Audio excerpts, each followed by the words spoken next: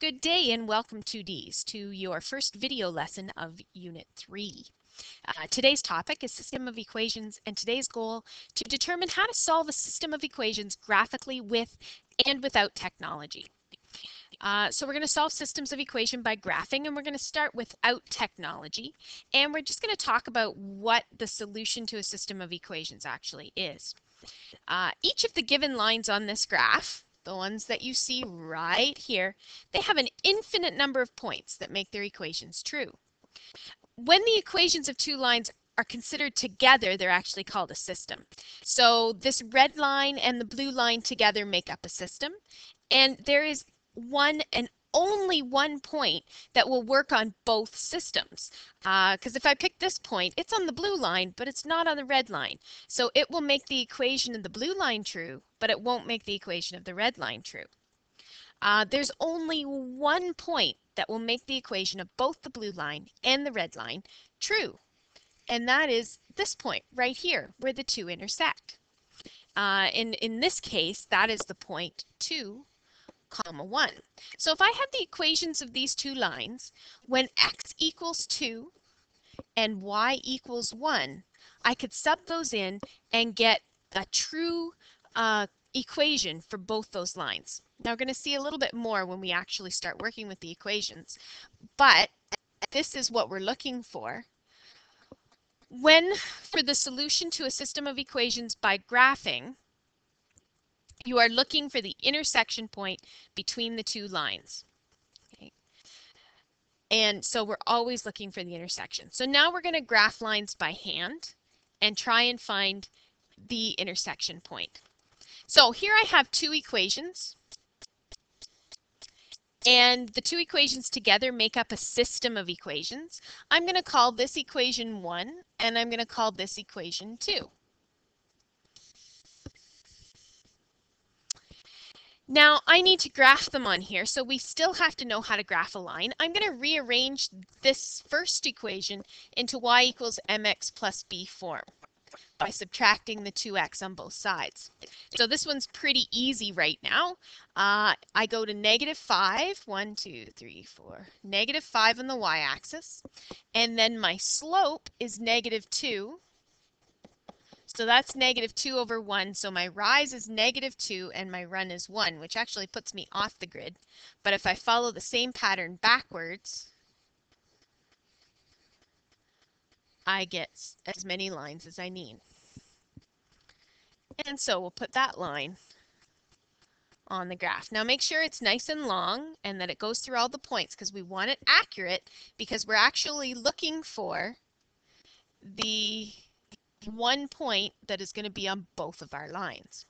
So there we go. That's our line. Now the other line, this one we can rearrange into y equals mx plus b form as well. So the easiest thing to do is to add 3y on both sides. And so I get 2x plus 9 on this side, and on the other side I have 3y. And now I'm going to divide both sides by 3, and I get a y on this side and a 2/3 x plus 3 on that side. So now when I graph that line, I'm going to pick a different color to do that with. It has a y-intercept of 3, because the number all by itself is the y-intercept. And then I'm looking for the slope, which is up to forward 3. So up to forward 3. And we can do that as many times as we want, or we can backtrack it this way. Go down 2 and backwards 3 so that we get nice points. Now I'm going to draw that line. And once again, we want to try and make sure it's accurate. And it looks like we have an intersection point all nice and pretty right here. And that is the intersection point -3, 1. So that means x is -3 and y is 1.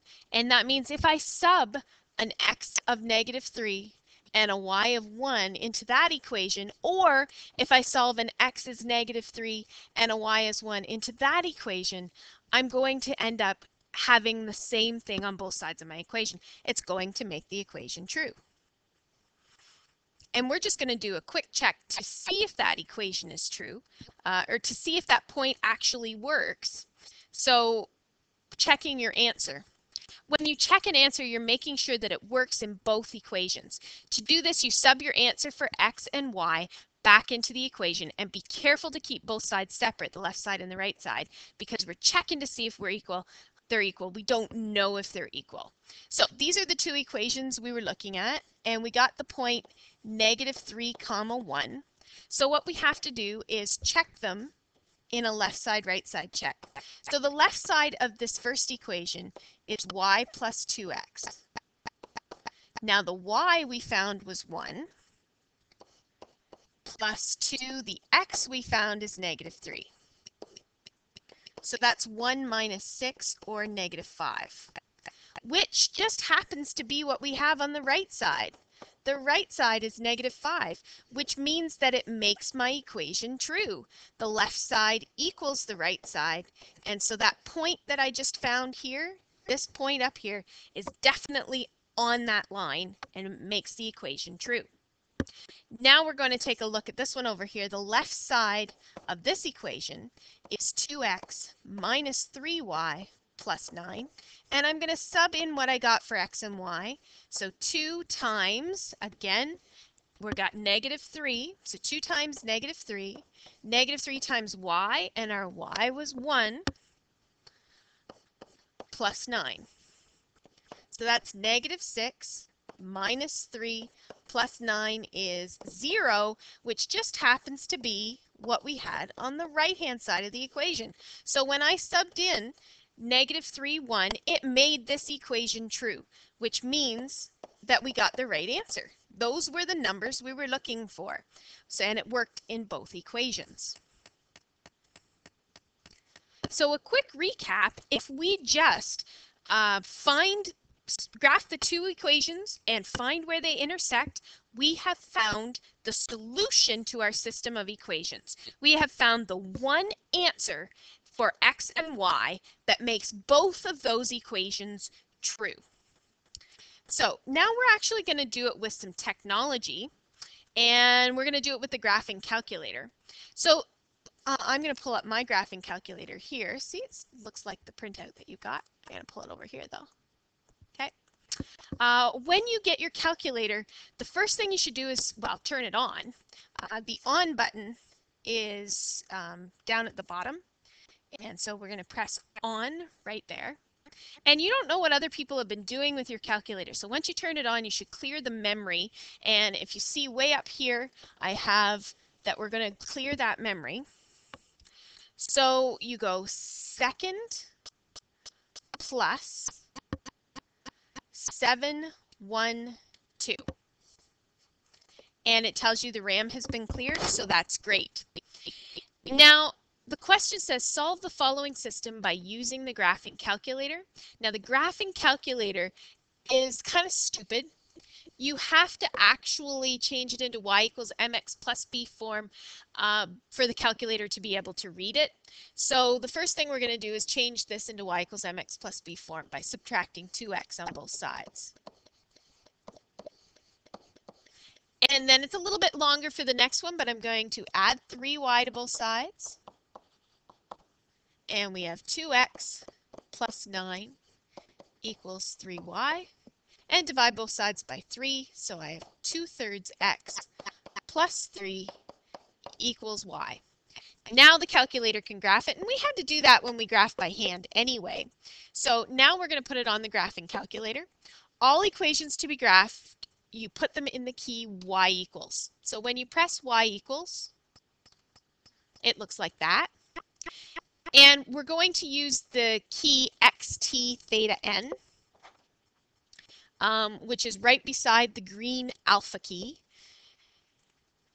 And we're going to enter these two equations. So the first equation we're going to enter -5, and make sure you use the negative button. The negative button is the one at the bottom down here. We're going to use the -5. Then we have to use the subtraction key, which is the blue key, and 2x.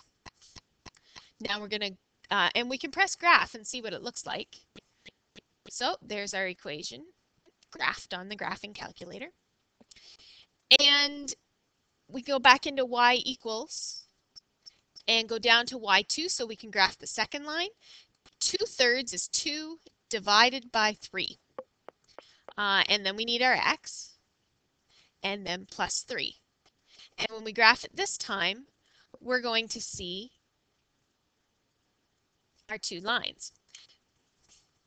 And we can see the intersection point. So we've got the 2 lines graphed there. And there they are. That's what they look like. Should look like that. Now to find where they intersect, let's pull that calculator back. To find where they intersect, we're going to press second trace. Second trace. And you can see number 5 says intersect. So that's the one we're going to choose. We're going to choose 5. And now we have to press it's going to ask you some questions, but we can just kind of ignore the questions. It says first curve, just answer by pressing enter. Second curve, just answer that by pressing enter. You would need the first curve, second curve if there was more than 2 lines on the grid, so you could tell the calculator which 2 lines you wanted. But since there's only 2, you just hit enter, enter. And then when it says guess, it wants you to go as close to the intersection point as you can.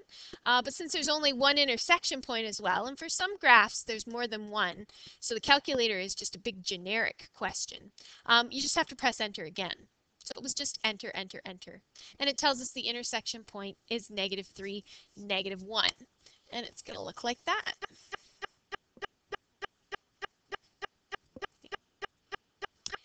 And that's the answer.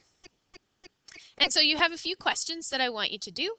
And I'll go quickly over this process just one last time on here. First thing you have to do is clear your memory. Make sure everything's in y equals mx plus b form. It will not graph if it's not in y equals mx plus b form. And then you press second trace, choose 5 for intersect, and you go enter, enter, enter right after you choose 5 for intersect. And that's it.